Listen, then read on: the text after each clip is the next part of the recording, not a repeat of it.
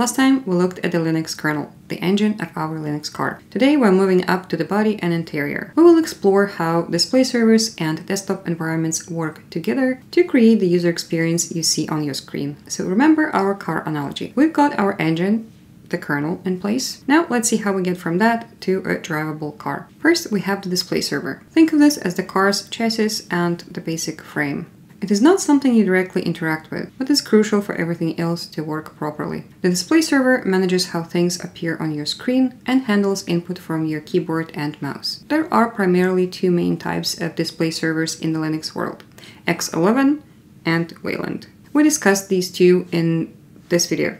X11 is older and Wayland is the newer one. Now onto the desktop environment. If the display server is the car's chassis, then the desktop environment is like the car's interior and the dashboard, all in one. It includes things like the taskbar, the start menu or application launcher, like your car's controls, and the file manager. We can probably think of this as the car's storage compartments. There are many desktop environments to choose from. We have GNOME, KDE, or KDE Plasma, XFCE, and Cinnamon, and more. So the desktop environment interacts closely with the display server to create what you see and interact with. When you open an application window, it's like getting into a car and going for a drive. The application talks to the desktop environment, which then talks to the display server, which in return talks to the Linux kernel to make everything happen.